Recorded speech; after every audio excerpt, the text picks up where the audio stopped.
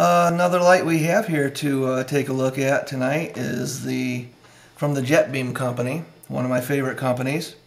This is their JET-III M military style light. This one's in the olive drab green, and they also have it in their gray natural finish. Both of them have the premium R2 emitter, a nice dual purpose clip for carry up or carry down. They're built very rugged. They got very nice knurling and finish. They both have a OP reflector, which gives them a very nice smooth beam.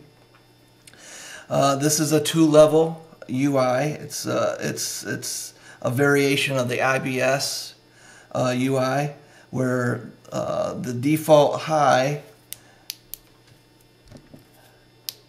is with the bezel twisted, and to get into the user definable mode, you just loosen the bezel. Now it's got a forward clicky. That's how we control our output and also get into our user definable mode. It's just 3 quick presses, 1, 2, 3, and then on. And what it does, it comes on and starts ramping up. You just, to get it to the level you want, click it off, let it stay off for a couple seconds, and it's set to that. The other